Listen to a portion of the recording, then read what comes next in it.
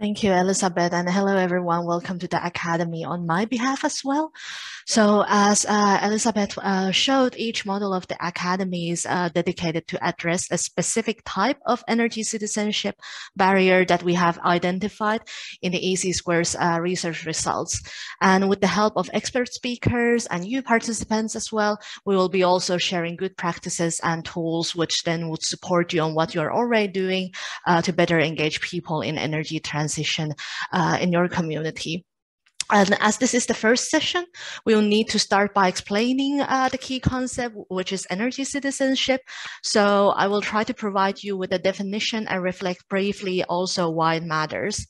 And I will start by discussing energy citizenship and then move to energy communities to see how these two connect to each other in our approach. And this presentation is basically a summary of the research done in EC2 project, but also the policy brief, which was published only recently. I'll ask you to link it to the chat. There's the additional resources and materials also available in the Academy's website. So please visit our self-learning materials there after our event. So energy citizenship is a citizenship-based approach to energy transition. So the term was introduced in research only quite recently and in the fields of sociology and psychology especially. Alongside this theoretical work, you might have noticed that there has also been rising attention to citizen participation and engagement in the energy sector. And the approach recognizes that people have a huge potential to contribute to and to speed up the decarbonization process. The existing approaches are, however, quite fragmented, and we see that they have not managed to harness the full power of these bottom-up initiatives and citizen power. And in the EU, from a purely technological perspective, research estimates that almost all EU citizens would have the possibility to become prosumers, meaning that they could be producing and consuming renewable energy individually or collectively, latter meaning setting up an energy community or joining one. And however, we see that technological innovations alone are not enough for people to actually be able to or to be willing to make use of these possibilities. In the literature, there are multiple definitions for energy citizenship, and they each highlight a little bit of different aspects. There is, however, a lack of legal and economic research on the topic and understanding these more structural challenges and factors.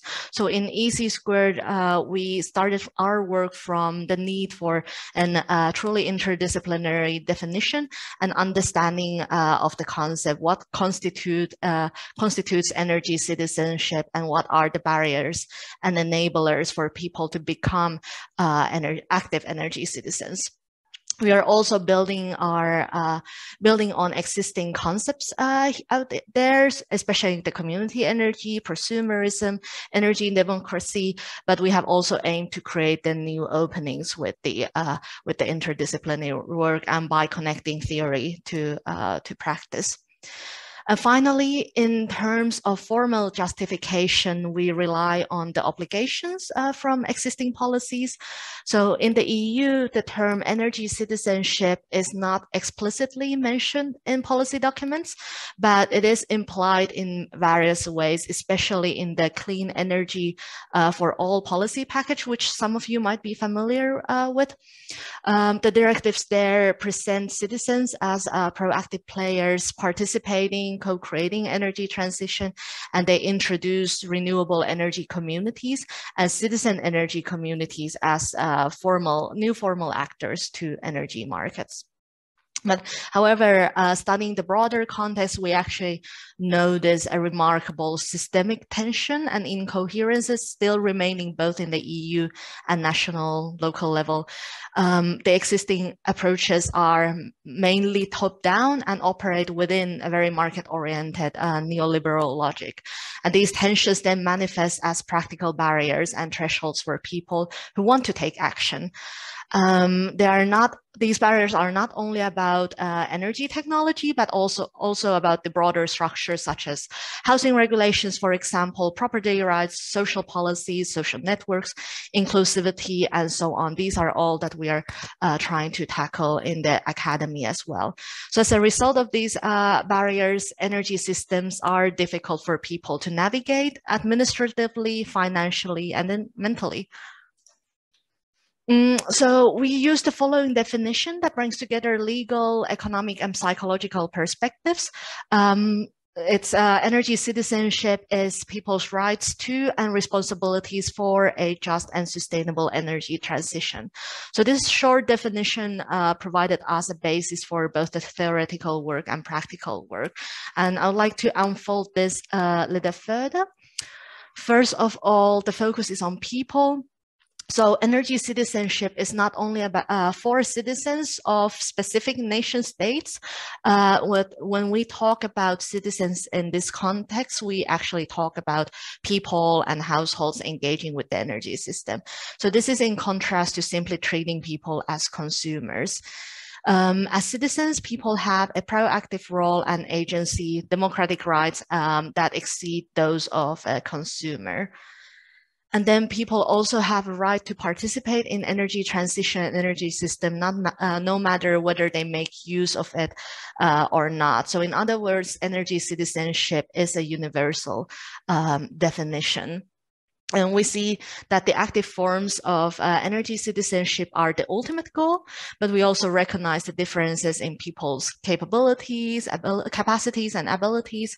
There are many ways of making use of these rights, many ways of being an energy citizen, from being aware of one's energy choices and energy transition issues as a consumer, to then installing your own solar energy plan, for example, becoming a member of an energy community.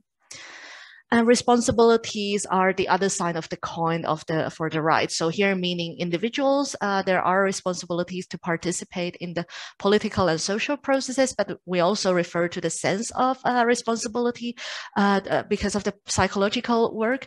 But people are also not expected to act alone. So here, there's a responsibility also for structural actors. So public authorities, legal, economic, and social conditions also play a strong role in enabling energy citizenship. And in this academy, as the name already implies, we're focusing especially on energy communities as a potential tool to mainstream and strengthen energy citizenship. So here, when we talk about energy communities, we refer to both formal and informal community energy initiatives, so-called collective energy actions sometimes, where people have joined their forces to democratically own, consume, finance, and distribute energy. And what we see is that energy communities can unite a number of aspects of energy citizenship. They can bring energy transition closer to people, democratize and decentralize decision-making, increase the resilience of the energy systems, and then provide a variety of other environmental, social, and economic benefits for their members and potentially beyond. As a collective approach, energy communities can provide then a method to share the cost and benefits of decarbonization, provide affordable energy, and address energy poverty, those promoting solidarity also in our energy systems. So the work on energy citizenship is also part of supporting a better use of energy communities as a tool for sustainable and just energy transition. But this relationship between energy citizenship and energy communities is not straightforward and self-evident, especially when it comes to mainstreaming energy citizenship. So, for example, attracting new members, providing benefits to non-members. So in our ongoing psychological studies in EZ², we're also studying why people join energy communities and how different setups of energy communities affect people's ability or willingness to join. And these lessons, the lessons of these different setups will be also shared as part of this academy over the course of it. I think that was the last slide. So this was my very general introduction to the theoretical background and definition of energy citizenship, which hopefully helps you to orient towards our panel discussion next. So I will be giving the spotlight to our 3 energy community and energy citizenship leaders. The discussion aims to help you to better understand what energy citizenship could look like in practical work, and to learn from their experiences and reflections on how to support empowerment of energy citizens. And after the panelists have responded to my questions that I planned for them, I will also open the floor for participant questions. So you can either wait until the end of the panel to ask your questions by raising a hand, or then type in the chat whenever you have a question. We will respond to them verbally. So yeah, without further ado, I'll present you our panelists. First, we have Djoera Eerland, representing Buurkracht initiative in the Netherlands. He has an impressive 25-year track record in the energy sector, and Djoera started working first on the supply side and then distribution side in a company called Enexis. And in 2019, Buurkracht became a social enterprise independent from Enexis. So currently he holds the position of a product developer at Buurkracht with a special focus on research. And I look forward especially to learning about their focus on neighborhoods and the neighborhood power, which is literal translation of Buurkracht. And I'll ask my fellow facilitators to pin Djoera to the big screen if you can, and I'll stop short sharing the screen and introducing then Lucilla Borio. I want to welcome her as well from Torri Superiore Ecovillage in Italy. She's one of the founders of the Ecovillage, transforming an abandoned medieval village into a sustainable eco guest house and a training center. So as a member of Dura Nirvana Social Cooperative, which manages the Ecovillage, she is engaged in various activities related to sustainable transition, such as social farming, low impact lifestyle, and solidarity actions for refugees. And finally, I also want to learn, we also want to learn more from newly emerging initiatives. So last but not least, I want to welcome Sam Odong, who is currently training to become an energy citizenship leader with another EU-funded project called ENCLUDE. With ENCLUDE, Sam and other motivated and influential citizens and community leaders alike are developing their own decarbonization initiatives. Sam has a Bachelor of Science degree in Water Resource Engineering, and he's currently working in the Isimba hydropower plant in River Nile Cascade in his home country, Uganda. He also has this full-time job in the energy sector, but we also want to learn more about his work with developing and starting up his own bottom-up initiative. And yeah, thank you, Sam and Djoera, for being here with us. And yeah, I also want to say, by the way, that our work in EC Square has so far mostly focused on EU context, but the Academy is also our attempt to show universal nature of energy citizenship, to learn about the contextual differences and connect energy citizenship leaders across borders. And this is why we also have speakers from different countries. So thank you, Sam, Lucilla, and Djoera, for being here. And I would start with Djoera, the first question. And so as said, Buurkracht literally translate into neighborhood power, and you believe in the strength of people in neighborhoods. So in practice, you work between municipalities and other governmental actors and the residents of neighborhoods, acting kind of like an independent mediator. So could you please describe your collaboration and relationship with government actors, especially with municipalities, and how you collaborate and help them with their work in energy transition? Yes, of course. Thank you, Yuyi. Good morning, everybody. They're doing some gardening outside my house, so if there's a noise, I will switch to my headphones. But just let me know. Yes, we are a kind of a mediator between municipalities and citizens or neighbors, residents. Because in the Netherlands, the municipality has the role of the director for the energy transition. So they have to make sure everybody in the Netherlands switches to an alternative heat source. We have to get rid of natural gas. You might know that we have a lot of earthquakes in the north of the Netherlands. That's not due to tectonic movement of plates, but it's due to the extraction of natural gas from the earth.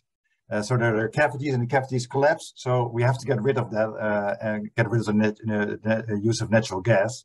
And the municipality has to direct that, but it's a complex process. Municipalities are understaffed. They lack the knowledge, and most of all, they know they have to do this transition together with the residents, because it impacts everybody's house. Everybody has to change something in their house.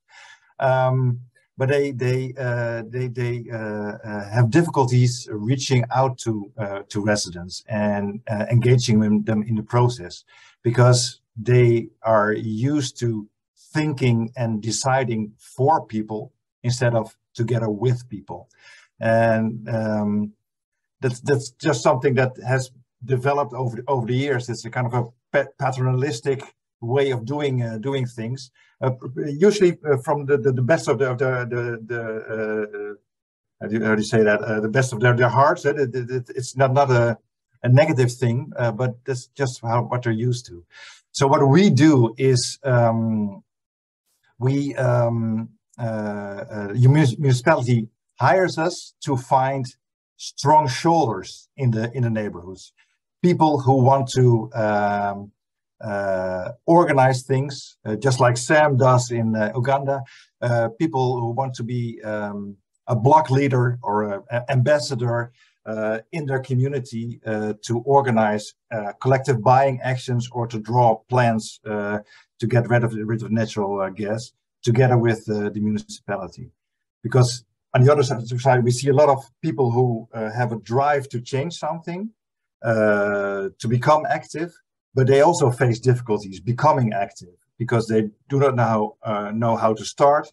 They lack technical knowledge about energy systems, and they often have difficulties reaching out to the rest of their community. And how do I get into contact with the rest of my neighbors, communication-wise, etc., etc.? And that's where we step in. We bring them together. We find those strong shoulders by the use of data, but also by the use of networking. And my colleagues, most of my colleagues are neighborhood coaches or community builders, community managers, and they find those active people, build a strong team with them, and support them with tools and all kinds of communication materials, a platform to really build a bottom-up initiative in their neighborhood. So we're usually busy planting the first seeds to become an energy community. Thank you, Djoera. So this is very much concretizing on the work you are doing as a mediator actor. You already mentioned that the top-down approach is this so-called paternalistic approach is very deeply rooted in the way that the municipalities are working. Are there any other type of challenges you're facing, or you want to open that a little bit, like how you're addressing that, and what kind of other challenges you are facing in collaborating with municipalities, but also with residents? Like they might have a drive, but are there any other challenges you are facing, and maybe a little bit how you are overcoming them then? Yes. I think the challenge on the side of dealing with the municipality is twofold. There's a challenge in trying to let them go, let go of the control, and sharing the control and decision power with citizens.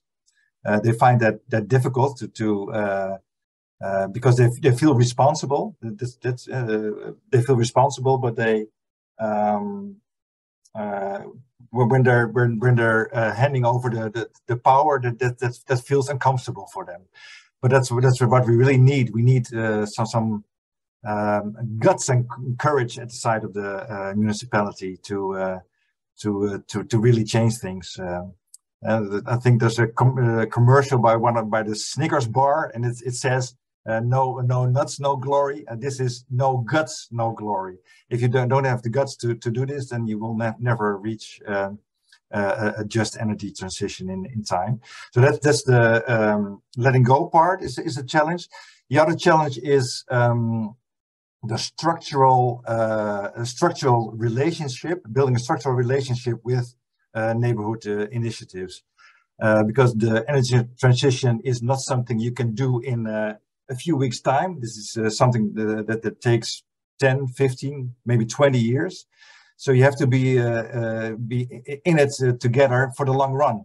And that means that the municipality has a role in helping community initiatives become mature, and helping them to build their own business model to become a strong and mature initiative that's in it for the long run. You cannot rely on voluntary power for 10, 15, 20 years.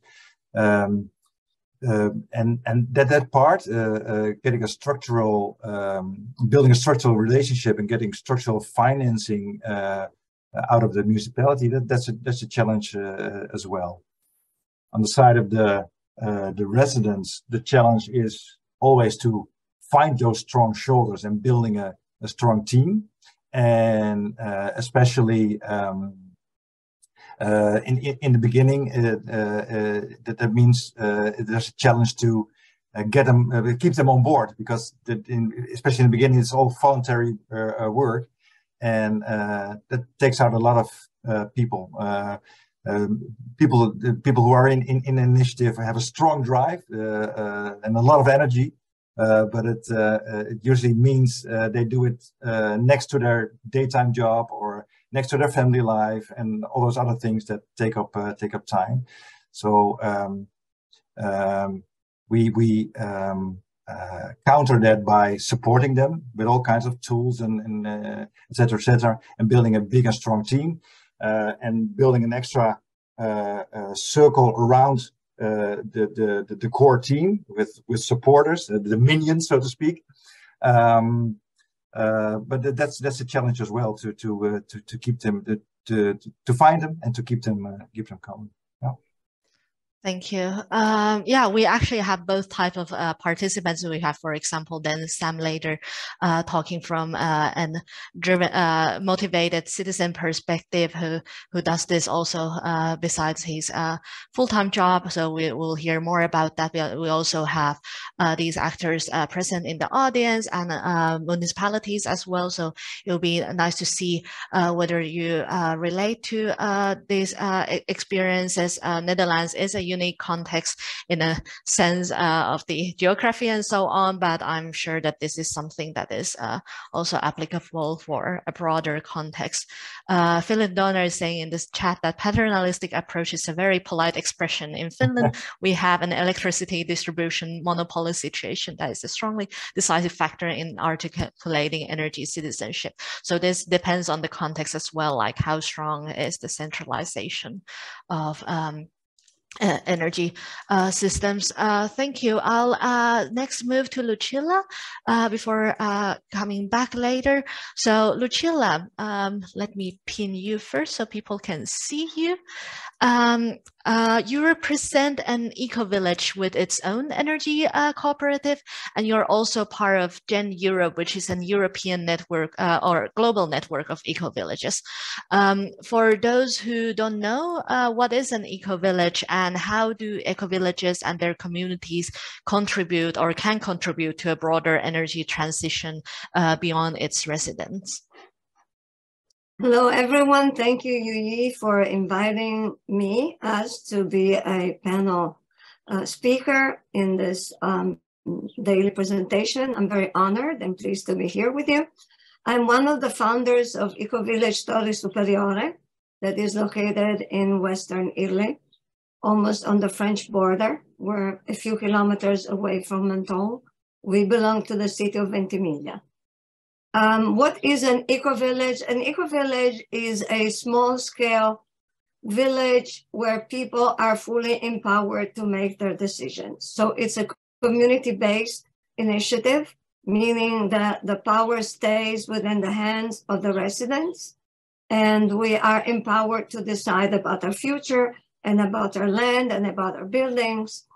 And eco-villages and intentional communities are everywhere on the planet, on all the continents. You can find different examples of how people have developed their own living lifestyle in different cultural contexts. And in Europe, it's under the wings of GEN Europe, the Global Ecovillage Network of Europe, that you find GEN regions all over the planet. You find Genoa for Oceania and Asia. You find CASA in Latin America and in North America, and so on and so forth. And I invite everyone to check the GEN website. Specifically, in my case, I live in a formerly abandoned medieval village that is located, as I said, almost on the Mediterranean coast of Italy, near Ventimiglia. And our approach has been, since the very beginning, has been to save the existing ruin at the time, because the village had been abandoned for more than 50 years. And I believe that this choice in itself is an energy choice, because we're really conscious that everything around us is energy.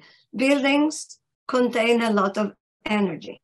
Every object contains a lot of energy. So retrofitting rather than building new is an energy action. And in Italy and everywhere in Europe, you find a lot of abandoned villages that are falling to ruin. And we strongly push in the direction of go back and use them rather than tear them down and build new. So we also use in the eco-village and intentional community world, we hold in high esteem permaculture. And permaculture is an organized discipline, a system that trains you to understand how the energy flows. So eco-villages and communities are very aware and conscious of keeping their footprint very low. So what does it mean? The ecological footprint takes into account all sorts of factors, including transport, including food, including water, including electricity. So my invitation is to broaden our concept of energy. It's not only about producing electricity with photovoltaic panels. It's much more than that. It's about our approach to everything we do, the food we eat, the water we use, the objects we buy. So by producing more local food, we lower our footprint greatly, because food is produced in one country and then shipped to another country and then packaged and stored and refrigerated. And this has a huge, huge ecological footprint on the planet. So eco-villages are actively working on farming the land sustainably, organically, as much as possible, permaculturally, as much as possible. We are very concerned about the use of water, how to keep the water on the land, how to recycle the water as much as possible, how to store it, how to filter it, how to reuse it for farming, for whatever scopes, and to cut down on local transport. So to create, for instance, we have created in our case local employment in the Ecovillage. We have created an eco guest house where we are self-employed, and we attract people to visit us and to do trainings from different parts of the world. And so that's also a very important value for us. And I want to really reiterate that community and energy are a wonderful match, because communities can change the situation, can change the land, can change their territory, because working together, we multiply our strength enormously. We have a synergetic effect. And for us, in our case, we have been able to retrofit and refurbish an abandoned village that no one can do on their own. Not even a millionaire would be able to do it. It took us a long time, and I've been here for 30 years. So you have to be patient and believe in what you're doing. But it can be done, and we have been successful to some extent. Thank you, Lucilla. So, yeah, I'm very inspired by the Ecovillage approach, your values, and then the how it can be applied to other other communities, also energy communities. It's a very holistic approach. The awareness of energy flows. It's also part of energy citizenship. So we are not only looking at the production and consumption in in heating, for example, but also beyond that in food systems, in buildings, and so on. But your last sentences led me to wonder that what kind of challenges did your community then face when you were setting up your own energy, own community energy production? If you can give a short reflection on that. Well, first of all, we were challenged by the financial resources because we had to set priorities. And saving the buildings for us was, of course, an urgency, and we first invested in that. And then we set the funds aside to create our own, for instance, heating systems. We went with the heating first. And to do that, we had some technical barriers, meaning people who were informed enough and trained enough to help us to put up the solar heating solar panels. And then the local regulations were very contradictory. We would find at one level we were allowed to do things, and on the other level we were denied the permission. So we spent a lot of time working our ways through the Italian regulations that are very rich. We have too many laws, and all these laws very often contradict each other. So we were stopped several times on our way, and sometimes after we've already made the investment, which was a great problem for us. And another challenge was to, in our specific case, was how to insert the new technologies into an old building without creating a visual effect that would be detrimental for the building that is historical, is 700 years old. So we had to be very, very careful with the design. And in the end, we placed the photovoltaic panels flat on the terraces because they're invisible from outside. So we had to decide to cut down on the efficiency to save the visual impact. But this is very specific for us, but you can find issues like that every time you work on historical buildings. You have to take into account the architectural factors as well. But I would say that the main difficulties for us has been the contradiction of the norms, because sometimes it's really difficult to understand what you can or cannot do. And sometimes, as I said, we found out that we were denied the permission after we had already made the investment, which was, of course, a huge financial problem. And also our morale was affected by this piece of news. Thank you. So at the contradicting laws are actually like in easy squared one of the crucial results we have noticed, or one of the crucial barriers we have noticed. And at the same time, there's a lot we can do to facilitate people to access this knowledge, to help actors like yours or community actors like yours to access this knowledge. But if they are not coherent to begin with, then the help doesn't help. So there is also a need to harmonize these the laws and regulations. Thank you, Lucilla. I'll move to Sam, introduce Sam to the discussion. If I can find him from the, yes, here you go. I'll pin you so people can see you well. Hello, Sam. So you're currently training with the ENCLUDE Academy, and with this training, you're become an energy citizenship leader at the moment, developing your concrete idea to support energy transition in your community. And we are happy to learn more about this journey and your initiative. So could you present your idea briefly to us, and what challenge does it address, and what solution are you proposing?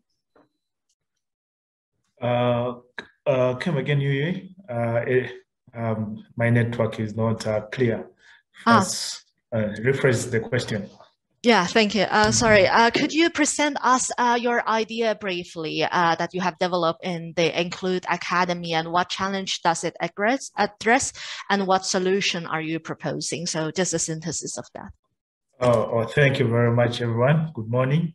As you have said, my name is Sam. I come from Uganda, and I'm currently practicing my engineering in a hydropower plant that is in line with renewable energy.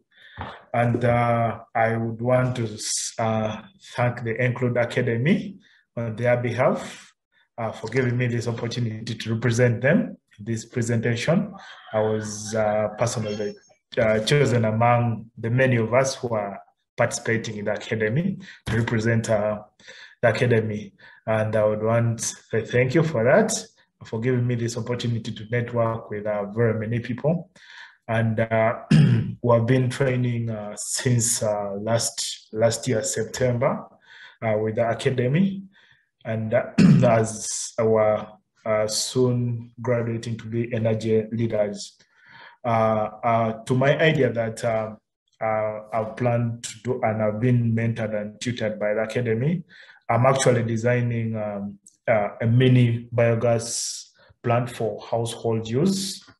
After all that time of training, identifying bugs were all taken through that. So I was able to zero down to biogas for household use.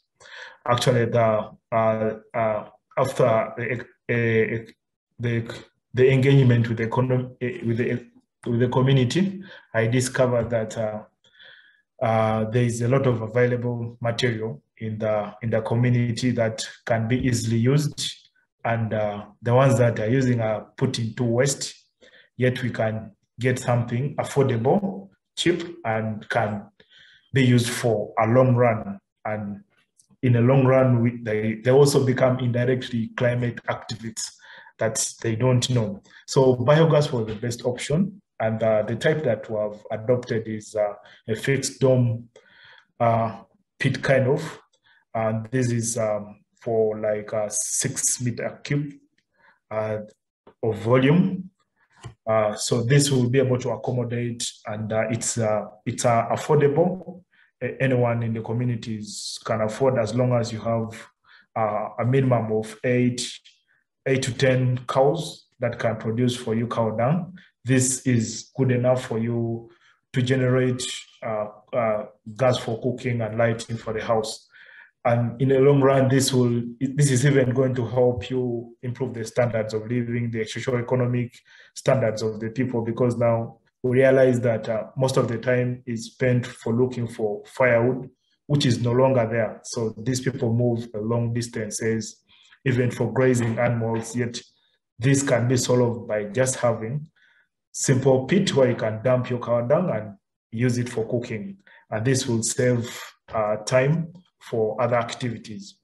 So literally this project was mentored and it is through the ENCLUDE Academy that I was able to develop this.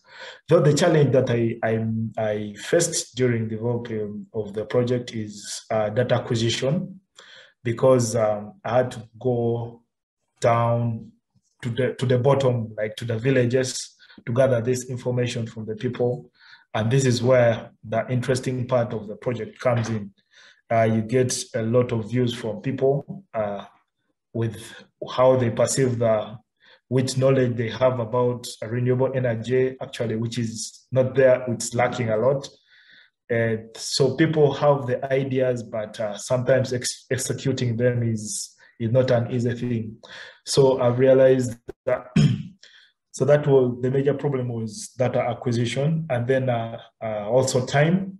I had my own activity that gives me daily income for supporting my family and all that. But now we also have the ENCLUDE Academy that needs its results. And so there was that imbalance in between there. But we managed, because you had to be a dedicated person in order to achieve what is good for becoming an energy leader. Thank you very much. Thank you. Thank you, Sam. And very exciting initiative that you have. And just for the others, because I've talked bilateral with you, and as far as I understood, you're working mainly in the rural communities in Uganda. And this is for people to understand the context of your solution as well. And what I remember from our discussion, that is was very much also supporting women in these communities when they can produce energy that can be used in cooking and households, for example, in these type of gender task. So this is a difference to the other technical solutions we have in this academy focused, or in this AC Squared project focused on, where we have worked mostly within Europe, and we rely a lot on solar and wind community energy. So it was interesting to hear about this other type of technical solution.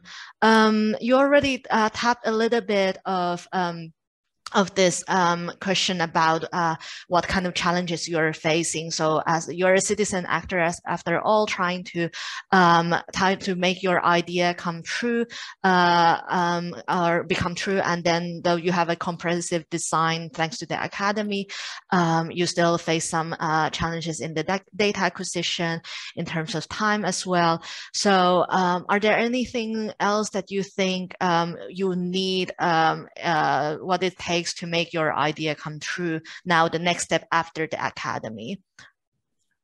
Probably the first thing should be funding. That is the major thing, because the poverty levels in the community are the ones which are causing the poverty in energy.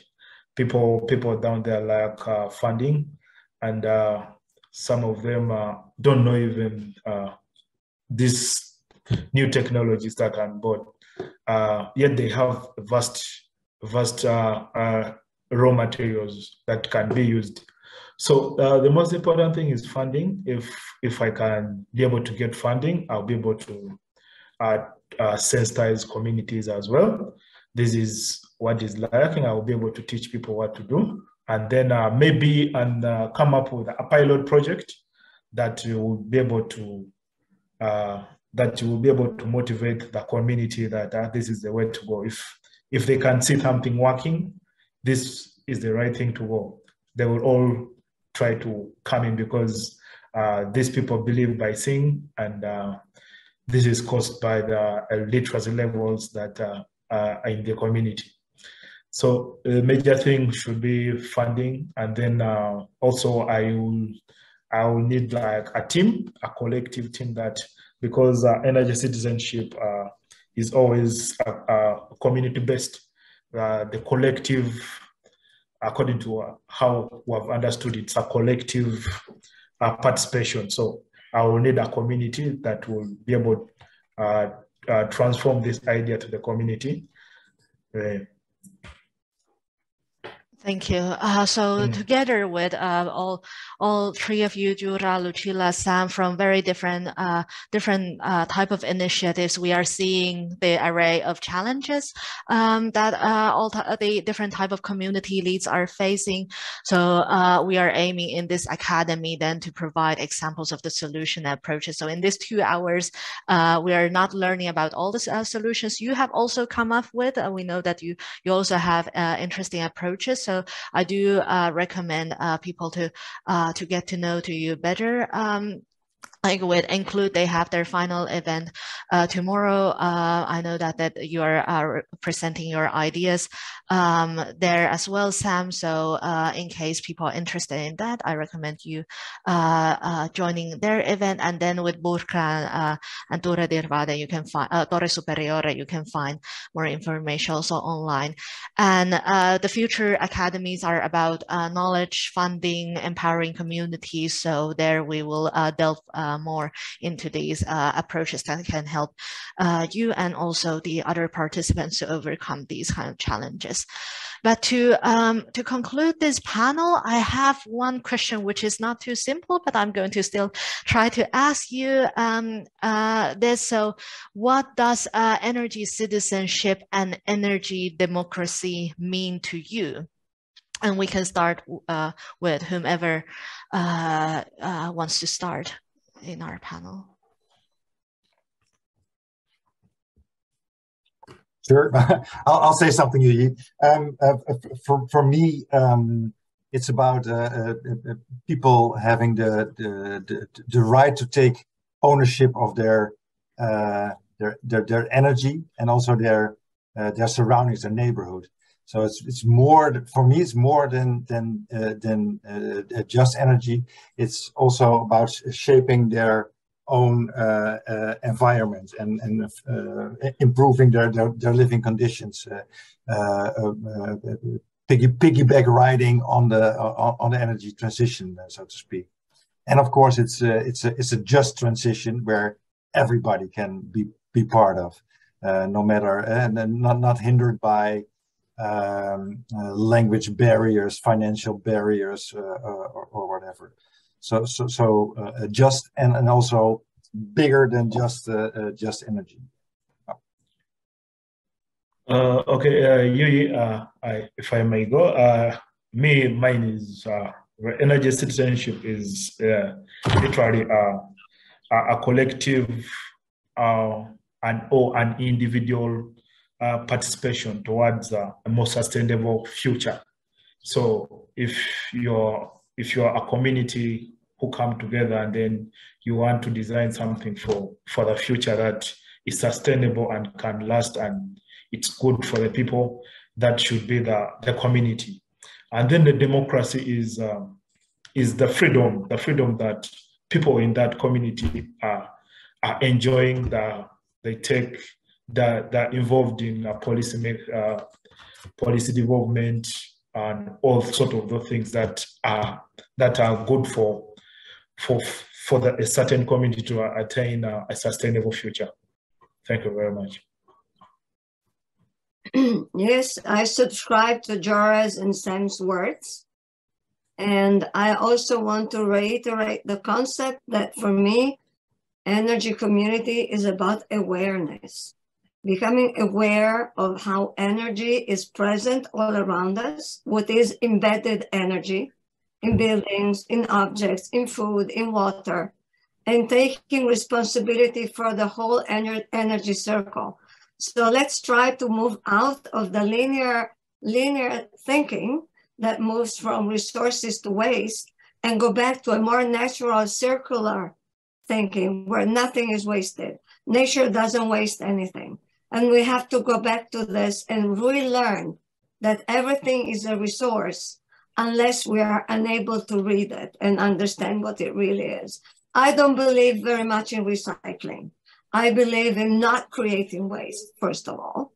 And then everything we create, we have to create it in a way that it can be recycled.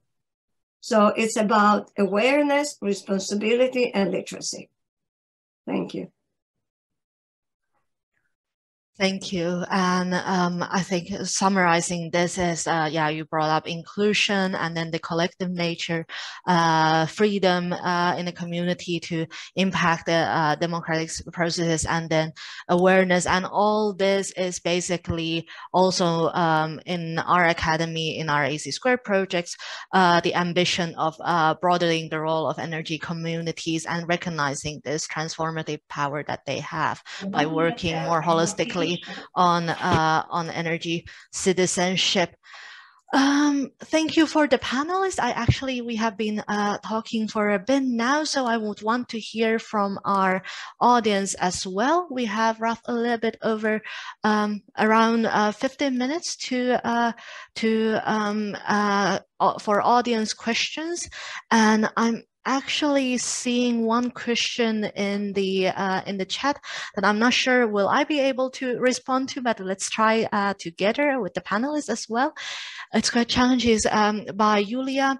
Good day. I have a question to the presenters. In Ukraine, my home country, the energy situation is critical right now. With 50% destroyed energy infrastructure by Russian shelling, the energy security has been severely threatened since autumn last year. A similar situation we can imagine for the coming winter.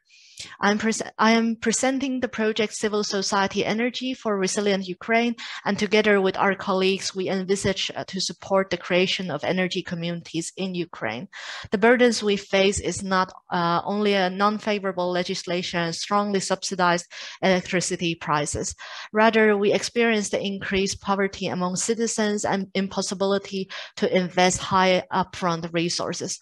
What would you advise how to pool resources for an energy cooperative if the economic power of individual potential members is limited?